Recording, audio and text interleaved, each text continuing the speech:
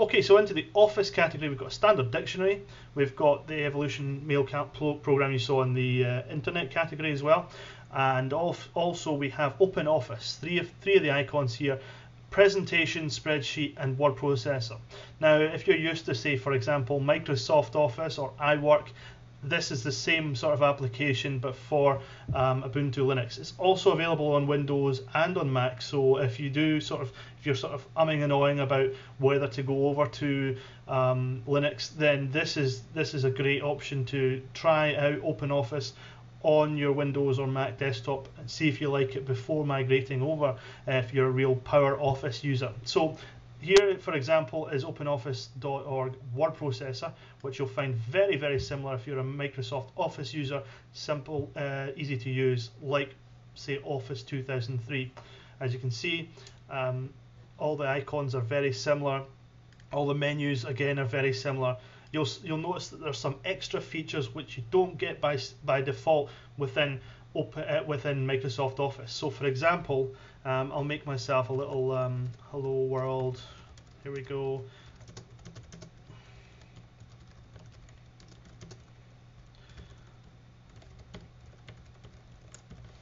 Fantastic. As you can see, it's got a spell checker in there, and I've spelt hello wrong, so I can just right click that. Hello. Fantastic. It's built in by default. Again, there's no extra complicated downloads or anything to do.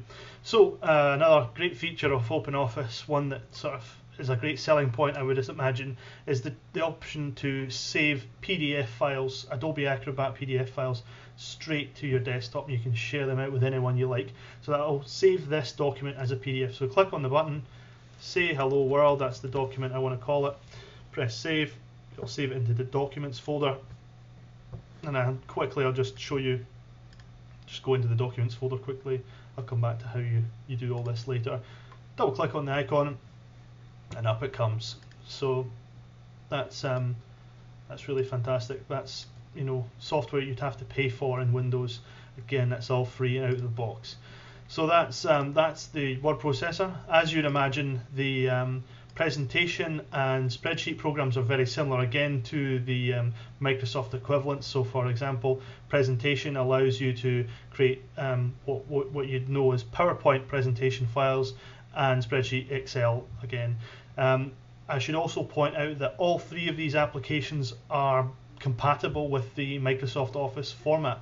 So you can save as PBT for your presentations, XLS for your spreadsheets, and also .doc for your Word documents. So you can open these up in other systems, Mac and PC as well. So there shouldn't be too much worry there. So great free software, and it's ruling your desktop and your Office as well. So what can you say? Fantastic.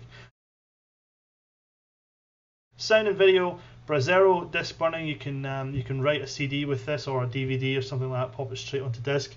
The movie player, kind of similar to sort of Windows Media Player. It allows you to play movies, music, all sorts of things. Rhythmbox, slightly more like iTunes, allows you to listen to your collection of music. I'll just launch that very quickly, show you the general interface, see what it's all about.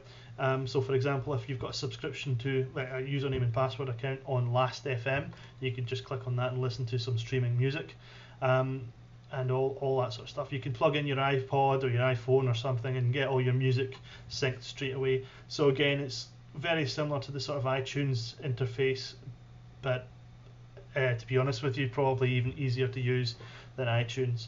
A lot more ability to just drag and drop files wherever you want them. So it's a fantastic piece of software. Okay, where was I? So sound. We've got a sound recorder there for basic voice dictation and so forth. Okay, so that's basically showing you the most of the things in the applications menu. I'll just go forward and show you what's on this top bar before we go into any of the other sort of aspects, like how to actually install more software on your desktop. So first of all, how do you navigate the files on your PC? Well, you do that with the Places drop-down menu. So for example, if you want to go into your Home folder, you just click on the Places icon, Places menu, and go to Home folder. And now you can see all your files straight in there. So for example, if I want to go and see those pictures just in the File Explorer, you can see the pictures in the Pictures folder. Again, that's very, very similar to if you've used a Mac OS X, or even Windows Vista or XP. It's under Documents and Settings. It's the same sort of idea. So very similar view there. You'll notice that the file structure is slightly different. You don't have a C drive, for example. C:\\, which is your root folder in Windows, is just called a forward slash in Linux. Again, there's much more tutorials and stuff like that on the website linuxnewbieguide.org. So check it out if you want more information about how the file system actually works in Linux. It's slightly different to Windows or Mac, but it's nothing to, it's not a big deal, and you shouldn't really notice it, to be honest with you. There's a few other icons here. For example, if you can drop an image or create a CD just with clicking on that icon there. Brings up this sort of drop down box, so you can just drag and drop files straight onto a CD. So I could do that with a photo, for example. Just go in here, drag and drop there, and then write to disk, and it would burn the CD straight away. So it's nice and easy, really good and easy to use. And I'll just close that one down. Again, the sort of main places which you would store your files, documents, music, pictures and videos, they're all there from the places folder. You can get into the root of the folders by going to computer and the contents of the CD-ROM drive. Again, if you want to connect to a Windows file share or an FTP server or something like that, you can do that over the network with this dialog here as well, again, just by clicking on places. There's a few other things there. You can search for files, and it shows you a list of your recent documents and so forth. The system menu is all about changing settings and preferences on your computer. The preferences menu here is all about sort of basic changes to your system, like for example, if you want to change the way your mouse works, you'll double click and it shows you the duration of your double click length.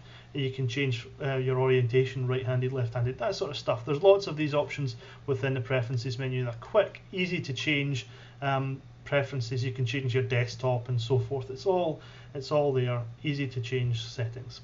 Administration is sort of more advanced settings that require usually to have a password prompt in there. So for example, if you're used to Windows Vista or Mac OS X, asking you sort of for a password, or a continue box comes up and says, are you sure you want to do this?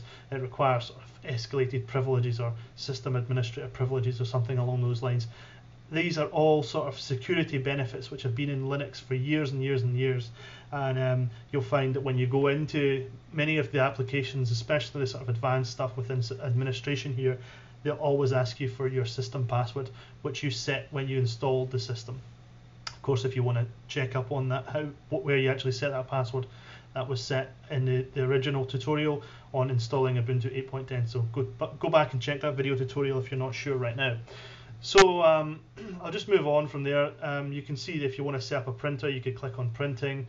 If you wanted to, we'll come back to the Synaptic Package Manager in just a little bit, but that's where you want to install software from. And of course, if you wanted to add multiple users to your system, you could do that from users and groups. Okay, there's a bit more on help and support as well. You've got some online help, basic support with the system. And a few about screens as well. You can log out and shut down straight from the system menu, and also here at the top right you can hibernate your system, restart and shut down. It's all there. Okay, a few shortcut icons. You can add more. It's sort of like a equivalent to a quick launch area in Windows. So for example, if you're always into the Firefox web browser, you can just click it straight from there, not having to go to applications, internet, Firefox. You can go straight in via clicking that button. So that's kind of handy. You can drag and drop more icons up here as well. So that's by default, you get Firefox, Evolution Mail, and a help menu there as well.